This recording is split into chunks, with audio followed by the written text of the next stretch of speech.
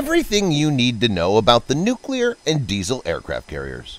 The nuclear-powered USS Gerald R. Ford and the diesel-powered HMS Queen Elizabeth are the latest and most modern aircraft carriers in the world. You may think that being nuclear-powered, Ford-class carriers will be a clear winner as they have virtual unlimited ranges. Well, HMS Queen Elizabeth carriers have a range of only 10,000 nautical miles before it needs to refuel. But even if you discount the food supplies needed for both types of vessels, USS Gerald R. Ford will still need to be refueled from time to time with fuel for aircraft that it carries on board. While the unlimited range may seem like an advantage at first, saving money on fuel and resupply runs, the more you look into it, the more you realize that it takes a while, if ever, for the benefits to pay off. Think of a hybrid car. You pay more money for it up front to enjoy the fuel savings in the long run, but it'll take years before it breaks even. So let's take a look at all the advantages and disadvantages of nuclear-powered Ford-class and diesel-powered Queen Elizabeth-class aircraft carriers, and try to conclude which one is the better value for money, as in the end it's all about cost. Ford-class nuclear carriers are powered by two A1B nuclear reactors, which provide 25% more power than its predecessor A4W nuclear reactors that are used on Nimitz-class carriers. It's estimated that each A1B reactor produces 125 megawatts of electricity. That's enough to power 25,000 homes. Additionally, each A1B reactor produces 350,000 shaft horsepower, which is equivalent to 260 megawatts. Increased electricity production compared to older reactors means that electromagnetic aircraft launch systems can be used, which accelerate aircraft more smoothly and thus put less stress under airframes. In contrast, Queen Elizabeth carriers are powered by two 36-megawatt gas turbine alternators located underneath each island, which, by the way, is one of the main reasons for the twin island design due to the engine exhaust shafts. There are also four 10-megawatt diesel engines in the middle of the ship. In total, the ship's power plant produces 112 megawatts of electricity, half of which powers multiple electrical motors that spin the propeller shafts. You might be surprised to find out that conventional diesel burning power plants are more efficient than nuclear power plants. When you burn diesel, 40% of the fuel is turned into useful energy, while in a nuclear power plant, 33% of the fuel is turned into useful energy. This is because conventional power plants can generate steam at a higher temperature, therefore providing more force to the turbines. But efficiency is not that important when it comes to nuclear power plants, as nuclear fuel is much more energy dense.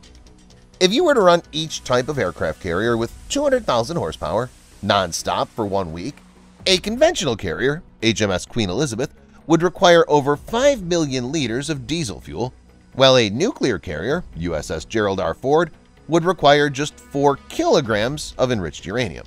In other words, a nuclear carrier consumes as little as 0.00008% of the fuel that conventional carriers do. So while on paper nuclear propulsion is less efficient, it still provides much more power in total due to the higher energy density of the nuclear fuel.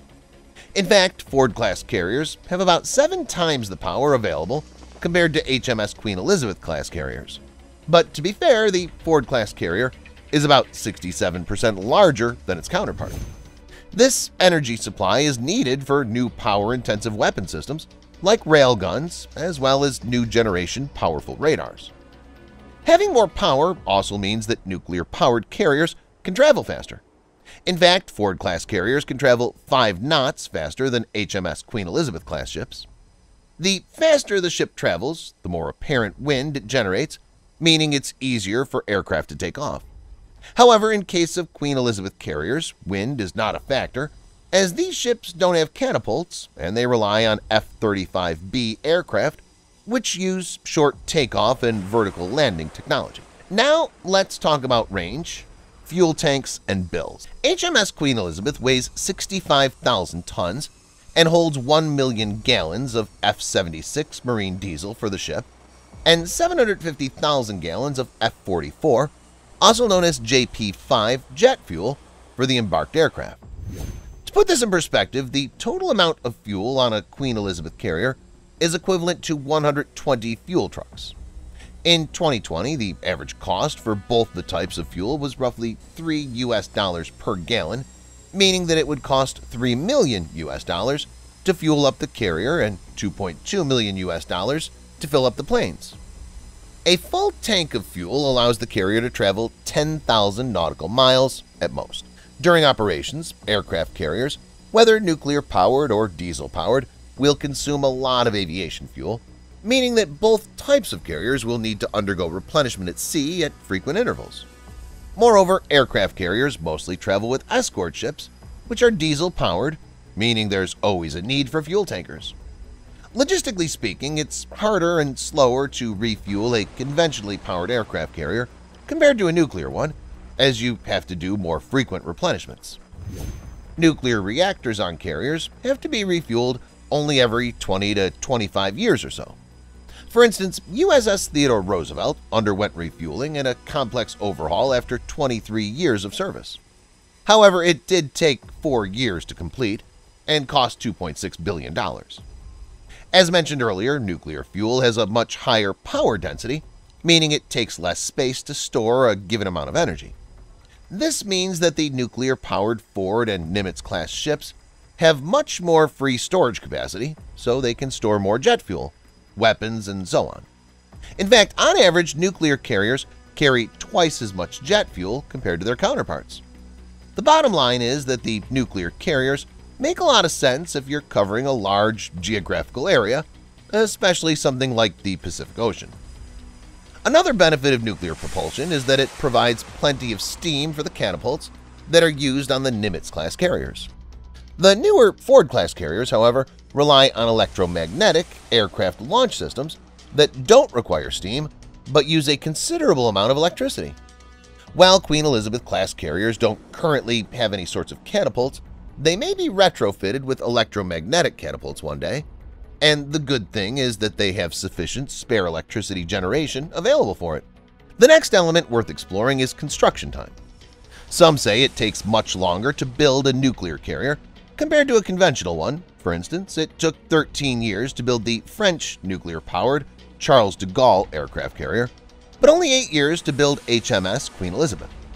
However, it took 13 years to build a conventional-powered Russian carrier, Admiral Kuznetsov, and only 8 years to finish the nuclear-powered carrier USS Gerald R. Ford.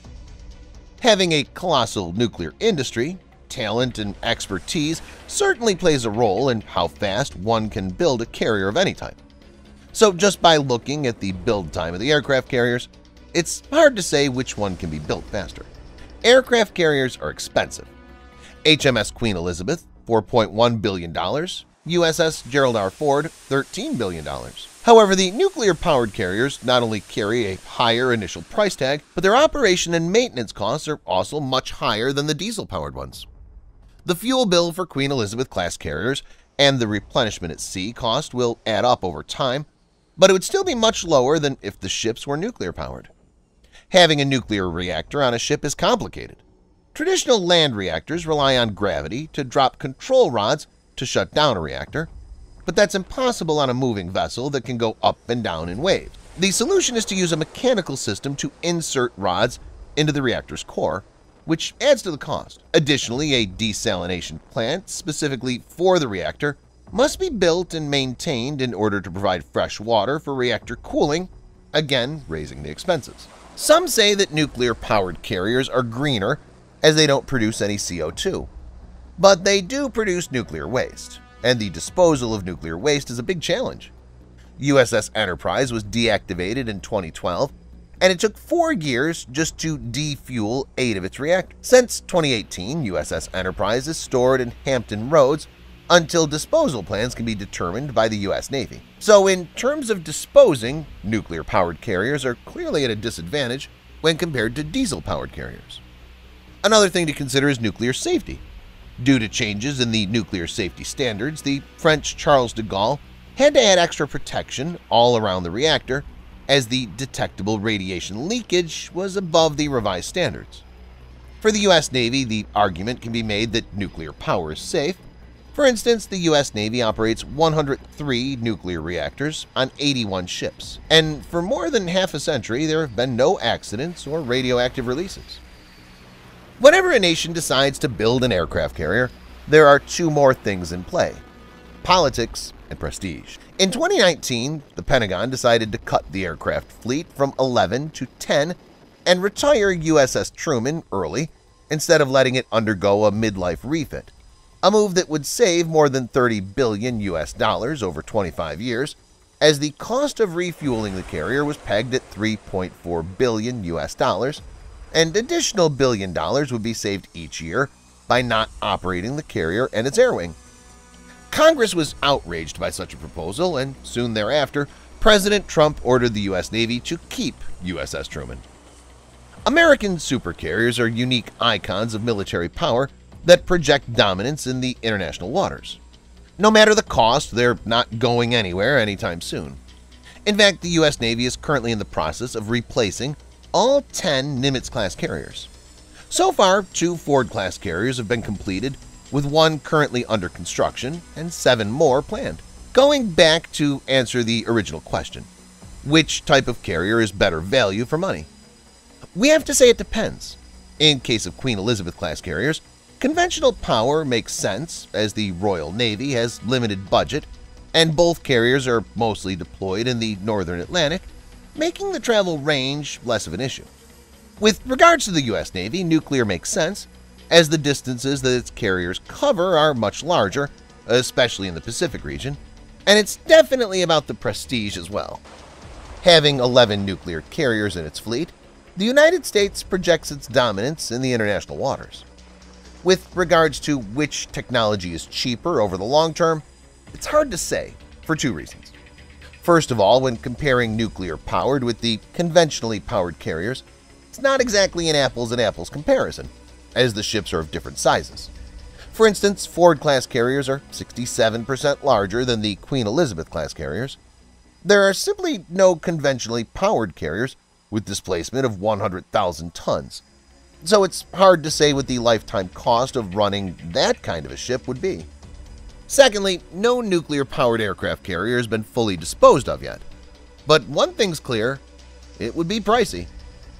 What do you think? Which type of carrier is better value for the money? And does it even matter?